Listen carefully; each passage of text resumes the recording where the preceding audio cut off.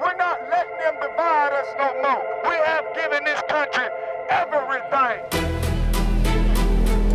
When you have these protesters to go out, they say, hands up, don't shoot, right? When we go out, we're armed. You know what the police say? They look at us and they say, it's not worth it. One of the pandemic's enduring legacies will be more Americans with guns. We have seen a dramatic rise in the number of groups that support gun rights for LGBTQ people, for people of color. The events of 2020 highlighted the growing complexity of gun rights and mixed attitudes on the Second Amendment. With the chaos of the election, people were getting emboldened and stuff, so it was something that I felt needed to do for my family and the future of our baby.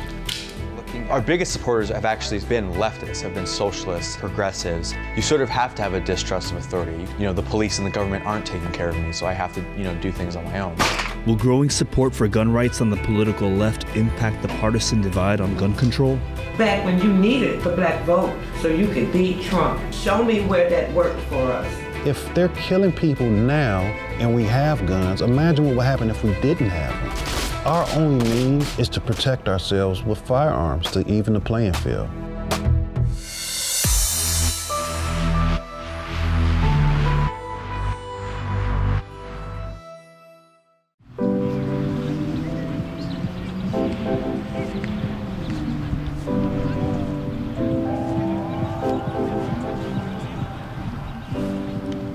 I grew up in the Chicagoland area, and so I've seen a lot of violence, but I also saw people who were law-abiding citizens didn't really have the means to defend themselves because of the laws. We're talking about a Democrat area, a stronghold.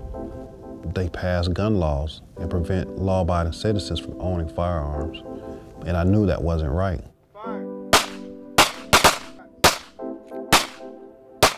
Yep, just like that. Yes, sir. Yes, sir. Nick Bezel served in the military and resettled in Texas. He founded the Elmer Geronimo Pratt Gun Club to help advocate for Black Americans exercising their Second Amendment rights. The gun club is named after a high-ranking member of the Black Panther Party during the 1960s and 70s. Bezel did not feel comfortable disclosing the group's membership numbers, but confirmed a high volume of new inquiries since 2020. Yeah, that's looking good today. You ate your Wheaties this morning? Or? I did. Okay. The Texas state legislature passed over a dozen bills in 2021 that expanded gun rights, including one permitless carry bill that allows most individuals 21 or older to purchase and carry arms without training or a permit. Hey, how you been? All right, how you been doing? I'm good. So this isn't just like your typical gym workout. This is the real purpose to this. Yeah, this is the purpose behind it. This is to actually simulate wearing all my gear.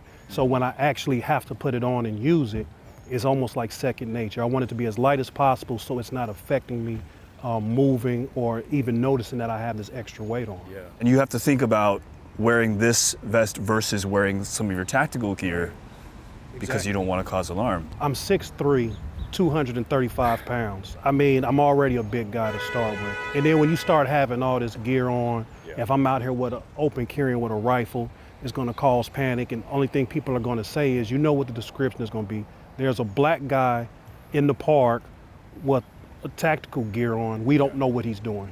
There'll be helicopters in the sky. SWAT team will pull up, weapons drawn, not knowing that I'm a law-abiding citizen. So are you carrying now? Guns are flying off the shelves, with political change and social unrest contributing to the rise, according to the ATF. Yeah, I've seen a big uptick in AR-15s. Anybody who doesn't have one wants to get one now. 2020 was a record year for gun purchases. The consulting firm Small Arms Analytics and Forecasting estimates 23 million firearms were sold in 2020, compared to 13.9 million in 2019. Well, we've definitely seen a pretty stark increase in gun purchases during the COVID year. You know, when your life gets turned upside down and you feel that the things that you rely on for security and safety just don't seem to be there anymore, there's more interest in purchasing a gun. Is there a rise in the number of, let's say, minority-focused gun groups? We have seen a dramatic rise in the number of groups that support gun rights for LGBTQ people, for people of color, and for other left-leaning groups in recent years. However, we should still put it in context. Those groups are still few and far between. In 2020, it's estimated of roughly 8.5 million first-time gun buyers, 40% were women, and purchases made by African Americans increased 56% compared to 2019.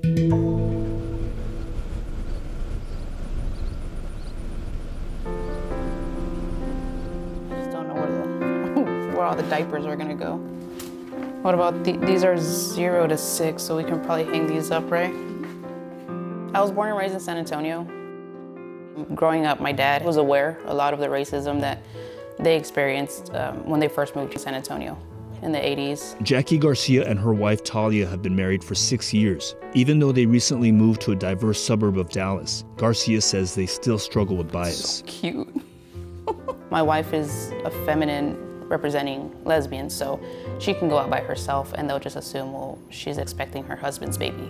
She passes as a straight woman, but once they see us together and they see how I look with my short hair and the clothes that I wear, they're like, oh, okay, you're a gay couple, and she notices the stares more than I do. And when did you decide that it was time to get trained up on guns? It had to be during the election, this past election. So this is season. very recent. Yes.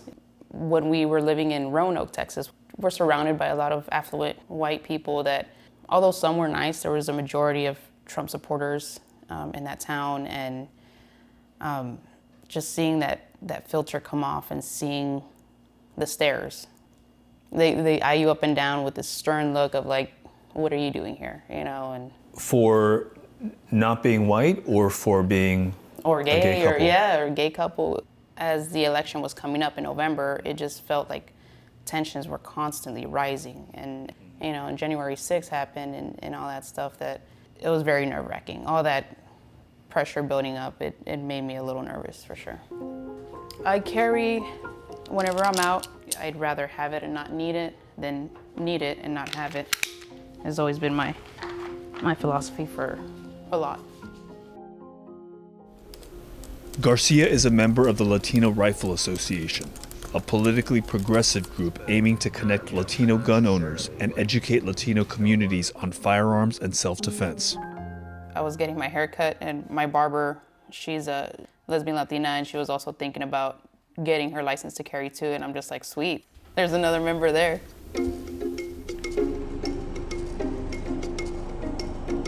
I know he's actively trying to talk to people there. Yeah. I feel like our firearms section is sort of on the back burner right now. I'm the founder and president of the Latino Rifle Association, you know, born and raised right here in Sacramento, California. This is a Ruger PC-9 pistol caliber carbine. This fires 9mm bullets, which is typically a handgun round, but it fires it clearly through a rifle. This is a Bersa Firestorm, a near exact copy of the Walther PPK, which is the gun that James Bond uses. PB Gomez is a 23-year-old law student at UC Berkeley. He purchased his first gun in 2018 before the state of California changed the minimum age to purchase firearms from 18 to 21 years old. Today, we're going to be looking at the Firestorm by Bersa.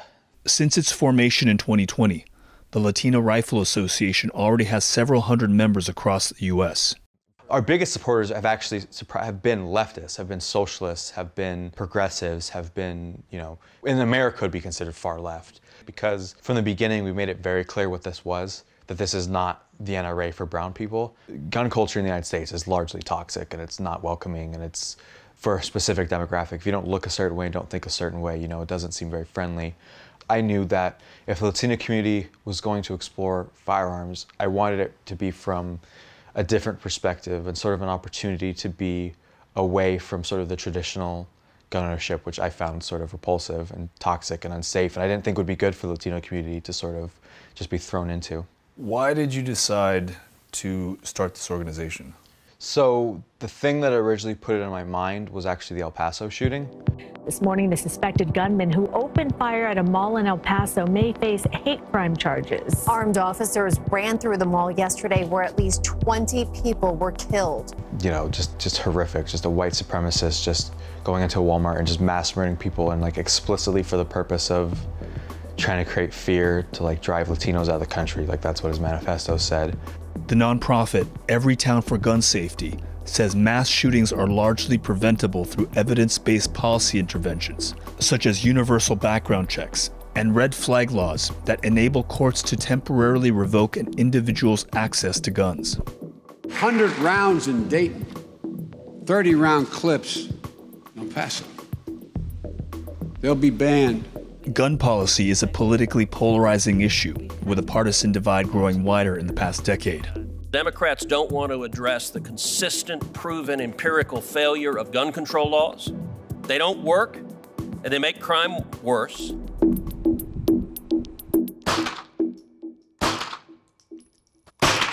Every Democratic candidate wants to ban assault weapons, wants to institute magazine capacities. But I'm not a single issue voter, I don't vote for Republicans because I'm scared of losing my gun rights. Like, it's not a single issue for me.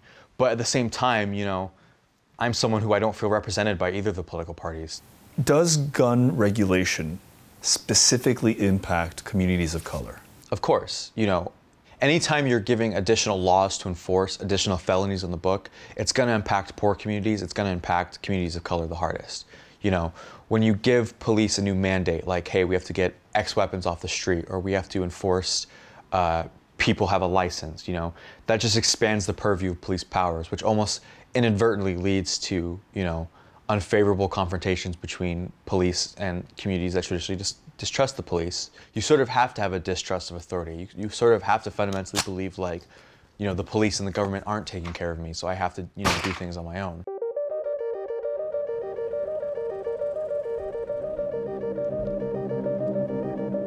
For the last decade, Austin has been among the fastest growing cities in the country. But fast-paced development brought rapid gentrification that's hit black communities especially hard. According to the city of Austin, African Americans comprised nearly 17% of the city's population in 1940. In 2020, they made up less than 7%, and numbers are expected to continue to fall. So this area, this is East Austin, a historically black area of Austin. Historically embedded into the community, this is where they all grew up at, they all hung out at this park down here. As this area continues to be gentrified, there have been calls for them to close the park down and then reopen the park as a dog park. And so that just further shows how gentrification leads to displacement of the black community from their historic neighborhoods. According to the local nonprofit Ending Community Homelessness Coalition, African Americans represent 40% of Austin's homeless population. So we come out here every Sunday and try to give back to the community. So this is a weekly event for us. Thank y'all, man. All right. We find it beneficial and rewarding to come out here and try to help people as much as we can, whether it's feeding them, whether it's trying to find them housing. Just because we're a gun club doesn't mean we're all about guns. We also have to give back to our community.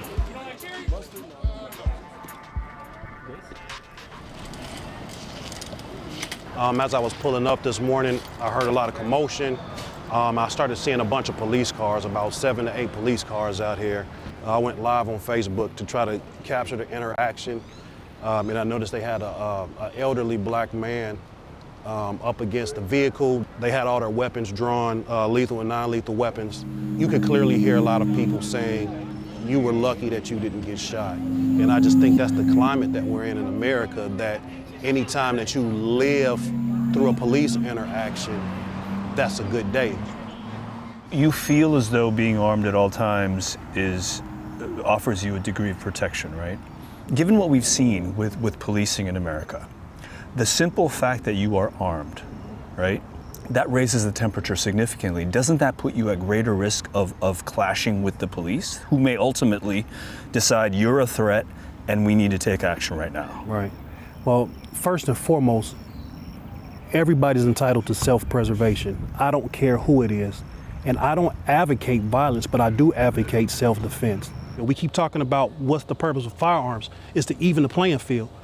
When do we close the racial wealth gap so we can even the playing field? They won't allow, this is slow genocide is what we're living through. They gentrify areas, they displace us, we're refugees in our own country, and they refuse to do anything to fix it. The Elmer Geronimo Pratt Gun Club is involved in political issues beyond the Second Amendment and gun training. The gun club members say they're frustrated because they feel the Biden administration hasn't done enough to move black interests forward. Back when you needed the black vote to push you over the top so you could beat Trump. Show me where that worked for us and tell us what we got for that. All of these agendas are being met. Where is the black agenda? Why is it not being met, and why was it not being met first? Generally, when we talk about those in support of Second Amendment, strong Second Amendment, are Republicans, right, and then everyone else is a Democrat. Right. Given your position, I'm curious to know where that strict partisan divide hits you. Right. I don't care one way or another about a political party. As I've grown and evolved, I've realized that both parties are just a different side to the same coin. The Black American vote has long been the bedrock of the Democratic Party. And with a growing number of Black Americans picking up arms, many for the very first time, to defend themselves, find that the party that they've been loyal to for so long is pushing for more gun restrictions. Does that endanger the Democratic Party's grip on? I think it does. I think, again, this last election cycle, I think you found a lot of people who traditionally voted Democrat did the same thing that I did, and they withheld their vote for multiple reasons. As long as we're giving our vote away for free, I don't see them ever correcting course and doing something tangible for us. You've been taken for granted. Of course. Of course, everybody's abused us for over 400 years. While black voters generally view the Democratic Party positively, more than half felt the party has not done enough for the African American community, according to a 2020 survey conducted by Black PAC, a political action committee. There has been a long racist history of gun control laws. Now, that's not to tar all gun control laws. Gun laws are part of American law, and American law has been, unfortunately, deeply infected by racism. The Founding Fathers had racially restrictive gun laws, for instance, prohibiting in Virginia African Americans from possessing firearms. After the Civil War, in southern states, one of the ways in which they tried to keep African Americans second-class citizens was by denying them access to guns, along with other constitutional rights. And then in the 1960s, when you had not only the Black Power movement, but also significant racial unrest in major American cities like Detroit, and New Jersey, and Los Angeles, some of that violence in those cities was attributed to the easy access to firearms. And so the 1960s saw just sort of an effort to promote gun control, not in the name of keeping African Americans from possessing firearms, but in practice, that was one of the ways in which these gun control laws worked. The Mulford Act, a bill prohibiting the public carry of loaded firearms in California, was signed into law by Governor Ronald Reagan in 1967. Legally armed members of the Black Panthers protested an earlier version of the bill at the California Assembly in May of that year, making national news.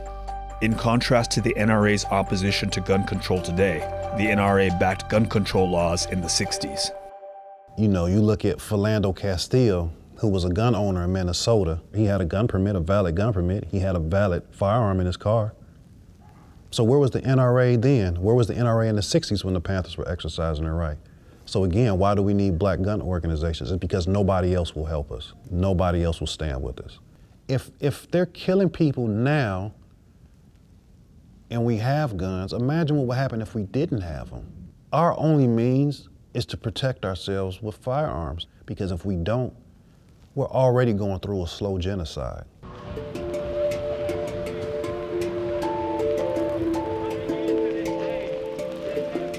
This year marked the 100-year anniversary of the Tulsa Race Massacre, when a white mob destroyed the prosperous black neighborhood of Greenwood, also known as Black Wall Street.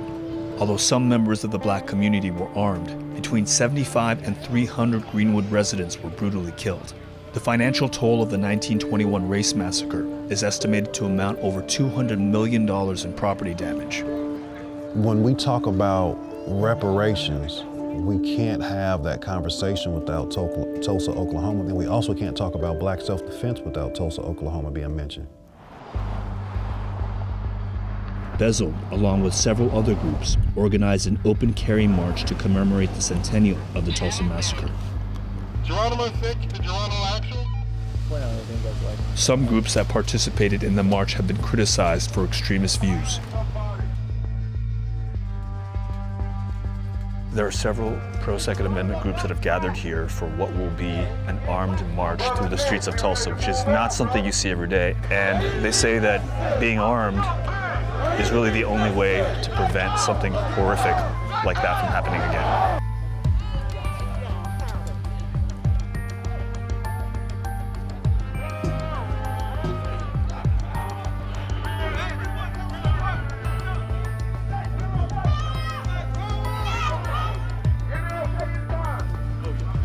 I guess, why be armed in the first place?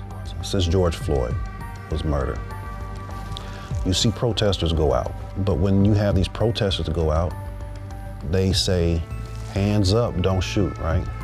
What you're telling the police is, I'm unarmed, the people around me are unarmed, you can brutalize us, and there's absolutely nothing that we can do to defend ourselves.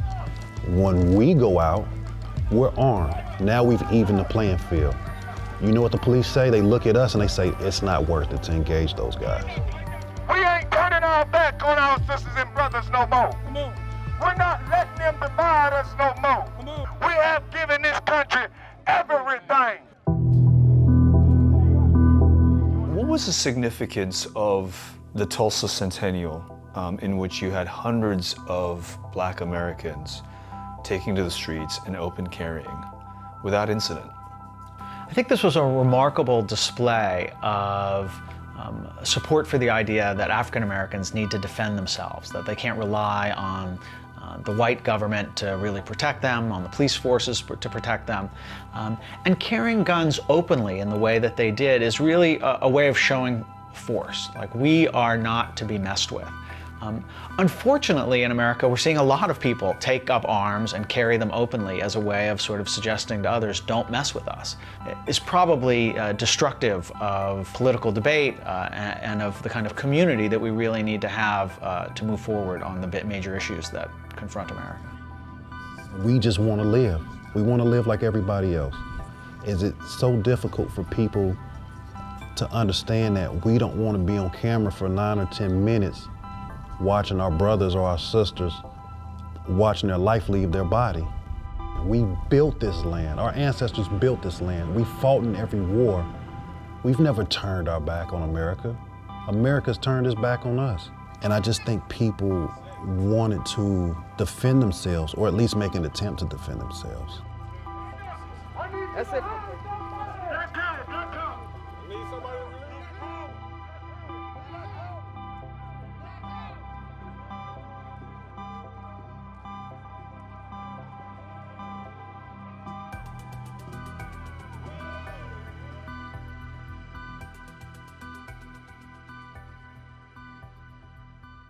Hey, thanks for checking out CBSN Originals on YouTube. If you want to watch more documentaries, download the free CBS News app on your phone, tablet, smart TV, or any streaming device. You can also subscribe to our YouTube channel by clicking down here. Thanks for watching.